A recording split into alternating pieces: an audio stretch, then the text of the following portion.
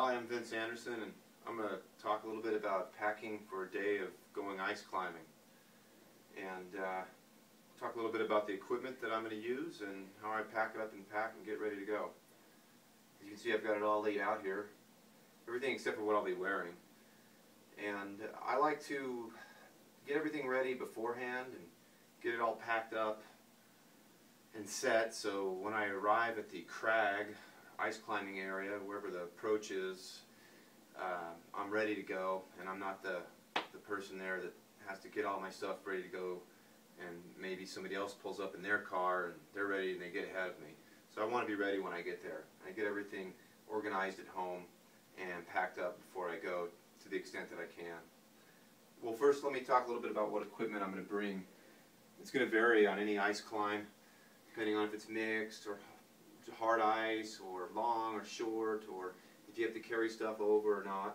But this is just kind of a typical day for a moderate to hard ice climb for me. And so obviously I bring the rope, and I'll split the gear up between myself and my partner. And one common way to do it is, since the rope's kind of big and bulky in of itself, is give that to one person and the other person might carry the rest of the stuff. I'll bring an assortment of slings, carabiners, and how many and what type. A little bit it's dictated by the equipment I'm going to have, and since I'm climbing purely ice, just ice screws. And I'll bring, typically, I'll start with my anchoring materials, so at least one cordelette, sometimes two, and one or two double length runners. I like to use those for anchors. I'm often using just two ice screws for the anchor. So a double length, even sometimes a single length runner will work well for that part of the equation. Of course, I'll need some free carabiners. So I bring about 5.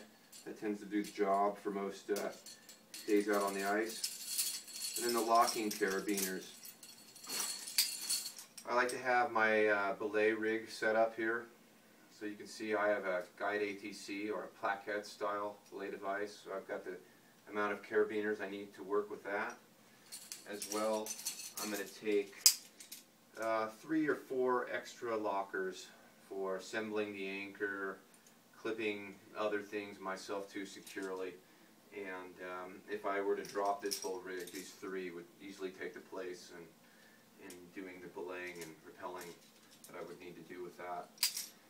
Then I bring enough material to protect the climb while I'm leading. Generally with ice, I'm going to use short quick draws.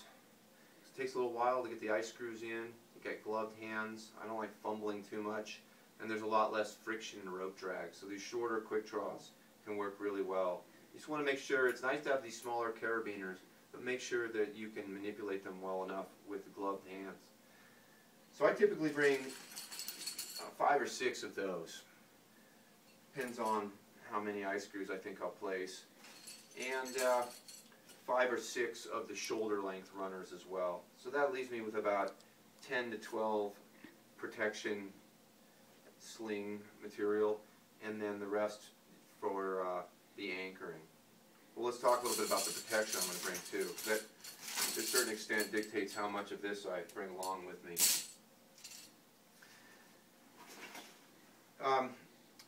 I tend to bring this Black Diamond ice screw kit. Holds 10 ice screws, and I find that's about how many I usually end up going with.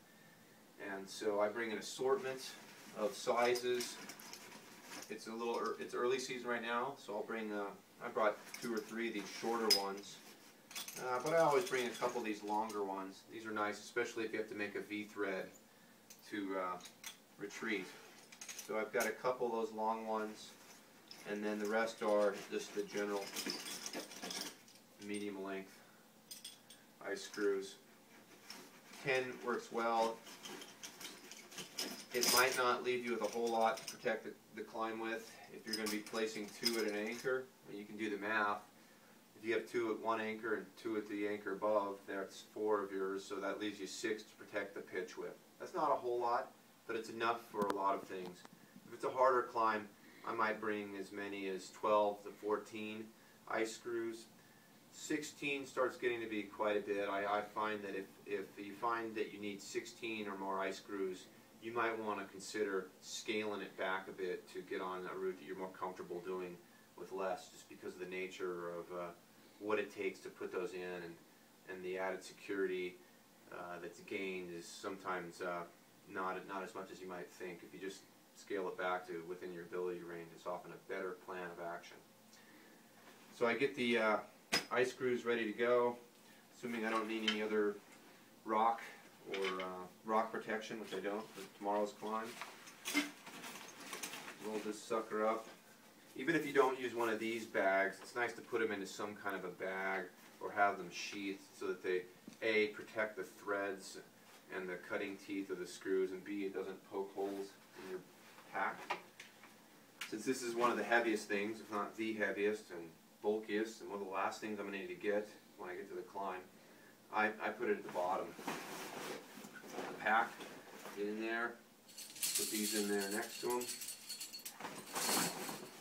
and like so, and then start getting the rest of the things in there. I typically will bring 2 packs for cragging, because I don't like to climb with a big pack. I like to climb with something smaller, and this will hold my water and belay jacket in it while I'm climbing, or food as well, and other things, maybe knife and the a Balakov V-thread maker, things of that nature can go into here while I'm climbing. And so I bring this in addition to the larger pack, but I'll put that in a moment. So I'll bring a couple things of water. I like to bring a thermos. It's nice to have the hot tea up there, or whatever it is you like, hot beverage.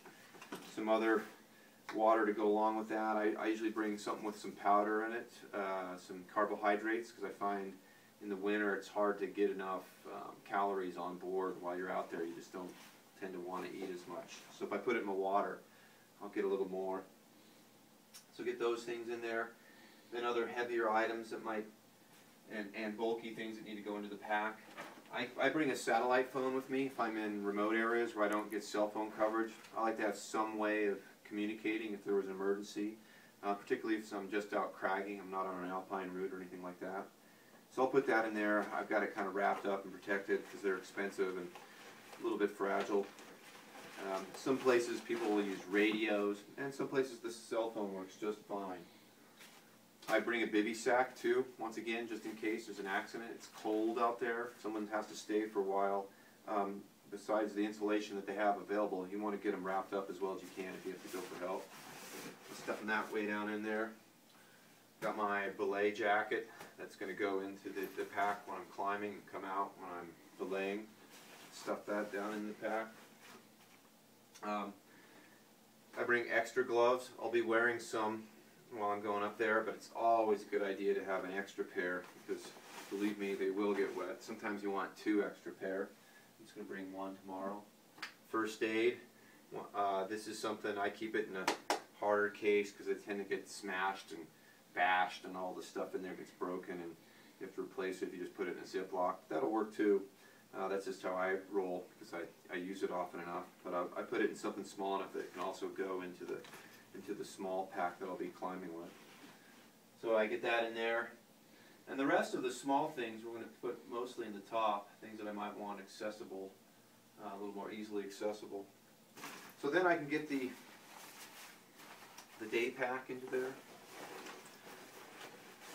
My harness, that will go into there. And then my helmet, put this into there. Now I'm doing pretty well so far. And this pack's going to be a lot more comfortable to hike in to the crag, leave it at the base, and then retrieve it at the end of the day. I bring a trekking pole often for hiking in and slippery slopes. I like these smaller kind that can collapse quite little, and I'll often bring something like this in my climbing pack if I get to the top and have to walk down and I want the assistance of a pole coming down. But I'll probably just keep that out, and I'll use it for walking into the ice climb. Then in the top, we've got the food. Once again, like I said, it's hard to get enough food because often it's hard to drink enough to eat with it. So bring as much as you think you realistically can eat. For me, sandwich, some chocolate. I love goo and that kind of stuff. I put them in these flasks ready to go. I put a little water in there so it's a little less viscous in the cold, and then some other energy products to go in there. Lighter, once again, more of an emergency type deal.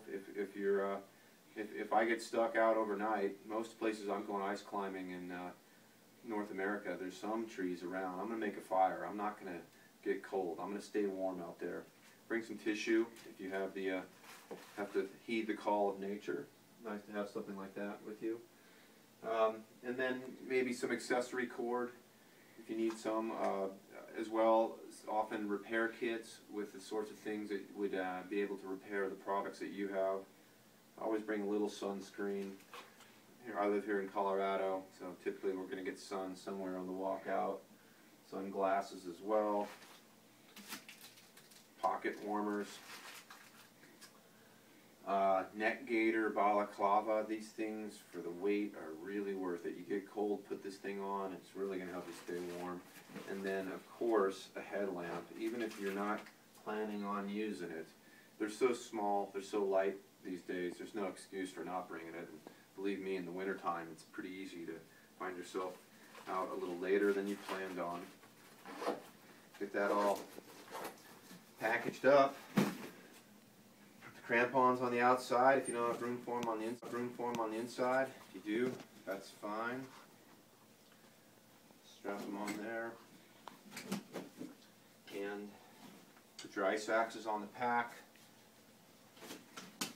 And it should, if you packed it right, with the heavier stuff like I did on the bottom, lighter stuff towards the top, it should carry a little nicer, and you should avoid having dead spots in the middle of the pack with whether it's air in there. It doesn't carry so well.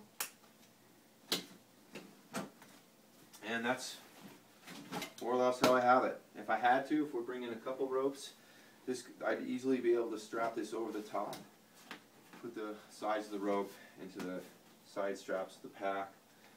I can put this on the side, but more than likely I'll be carrying it with me. So that's more or less how I'm going to pack for an average day out cragging on the ice.